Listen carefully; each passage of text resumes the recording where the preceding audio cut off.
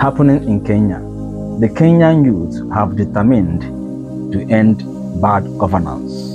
The Kenyan leaders and the forces in Kenya are now being chastised by this angry youth. Oh yes, this is the way to sanitize bad governance. Look at the masses suffering in Africa. People are dying of hunger. Things are very expensive in Africa.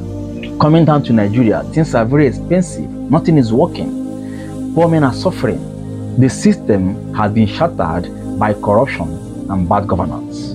So it is high time for the youth to rise up and reclaim the sanity of that country. Any announced protest is never a protest. It is a political protest. Oh yes. Look at Kenya. Small Kenya. Look at the way the youths are working very hard to sanitize the system.